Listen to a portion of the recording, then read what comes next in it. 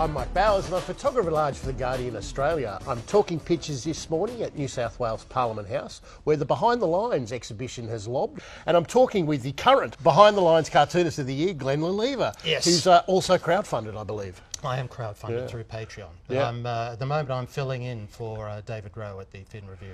You are the very model of a modern cartoonist, aren't you? His shoes are about this big. He should be playing basketball in the States. Well, it's a pleasure to be here with you. NATO. It's a very Australian name, isn't it? It's like, I'm going to NATO. I'm going to NATO, love. I'll be back with a pack of cigarettes, carton of milk and a bit of NATO. And Anthony Albanese, who I don't quite understand why, is it bring a mate-o to NATO? Because we're nowhere near the North Atlantic, Glenn. Yeah, bring a mate and a plate. The reason a lot of these shots look like they were taken from a low angle is because they're taken from the kids' table. Right. Here he's meeting with the President of the European Union. I love this. This looks like it's actually in the Colosseum. Yeah. So you hope that after this shot was taken, they release the lions. These are the Bring a Mate's picture for NATO. The New Zealand, Australian, Japan and South Korea. Look how happy they all are. It's like Australia's exporting a brand new kind of margarine to the world. It's like I can't believe it's not ScoMo.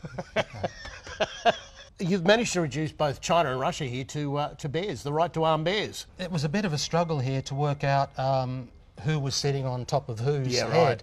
I imagine Russia-China summits start exactly the same way. Yeah. Glenn, at about this time every 5 years, the Australian people come to their census. And, yes. And this week, the results were released. And shocking news from the mainland, the average Australian is now a millennial woman. Lovely David Pope. Yes, I don't think that data would have gone down very well on Fantasy Island. Dutton Island. Dutton Island. Yeah, Dutton Island. He makes a perfect island, doesn't he? Little iceberg, maybe. Lovely Fiona Katauskas, the Australian-born Anglo-Celt Christian Baby Boomer Appreciation Society. She hates them baby boomers, does Fiona? I'm afraid, well, it's kind of a self-loathing, I think. I'm afraid I've got some bad news. Generation gap. I think Kathy Wilcox has sorted out the generation gap. Unlike a lot of young people, we had faith in God to help us through life. Also, faith in being able to afford our own home and in the eternal beneficence of tax breaks for all our other investment properties. I'd love a cartoonist who can get beneficence in a cartoon. Well, you get extra points. You get a gold star for beneficence. Kathy. Peter Brolman has picked up on the latest petrol index, the LPI, and now onto the standard of living as everything's going up, I think.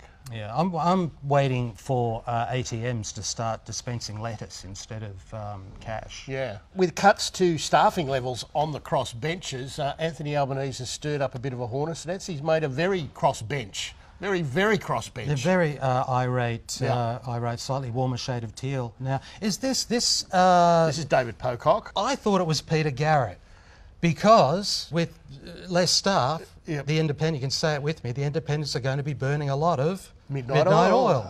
A lovely take by Alan Moyer. It's a welcome to Canberra gift from the PM, with the fewer MP advisors rotten tomatoes getting thrown at them. Yeah, it really does seem to have started this Parliament off with a bang. A splash. A splash. A wet splat. Getting off to a wet splat.